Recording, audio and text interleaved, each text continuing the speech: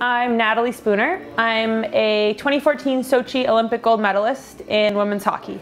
Canfund has impacted my life. I received Canfund before the 2014 Olympics, and at that point I was still trying out for the team.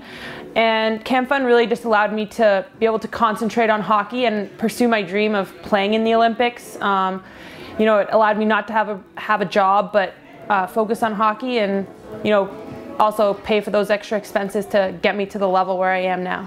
Events like tonight I think are awesome just because of what Canfund does, helping athletes achieve our dreams. I think it's awesome when people can reach their dreams, and Canfund is helping them, and I think this is just an awesome event.